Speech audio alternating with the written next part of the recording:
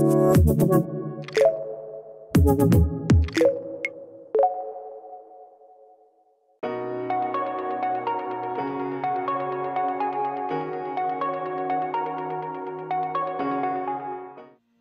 we are going to set up an integration with Google Ads.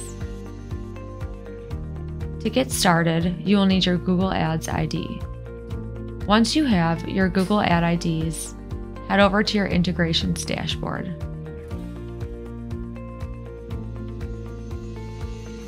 Click the green Add button to create a new integration. Choose Google Ads as the type of integration.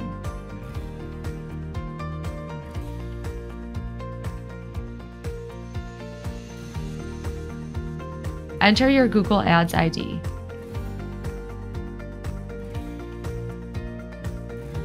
Finally, click the Create button at the bottom to set up your new integration.